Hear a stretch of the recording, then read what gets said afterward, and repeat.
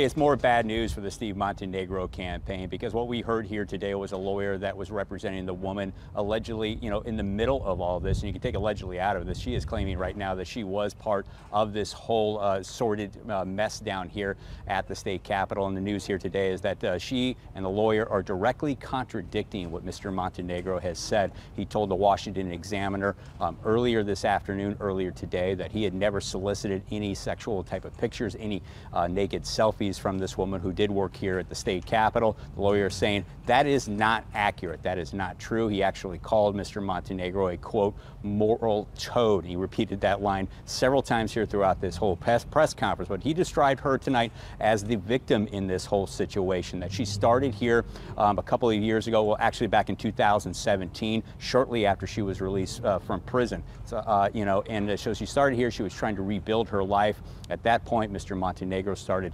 communicating with her. At first, it was very professional, but it quickly delved into something much more personal. I want to play you a little bit from what Tom Ryan, the attorney representing this woman, had to say earlier today. We engaged in sexual conversation about these pictures. These conversations were detailed and intimate. Because they were sent through Snapchat, I do not have copies of them.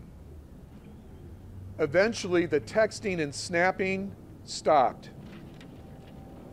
I was first contacted again by Senator Montenegro after Representative Trent Franks resigned from Congress amidst his own sexual scandal.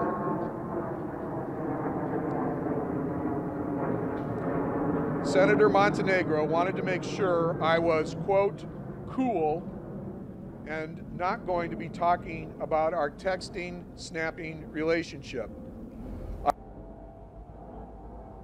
Okay, again, that is bad news today here for Steve Montenegro and his campaign, just days away from that election. As the attorney there, Tom Ryan, he was reading a statement from his client. The woman's name is Stephanie Holford, worked here at the center. And again, she is directly contradicting what Mr. Montenegro told an East Coast newspaper earlier today, that he never solicited any type of pictures or anything of that nature throughout these communications with this staff member that lasted for about 9 months down here at the Capitol. Guys, we'll send it back into you.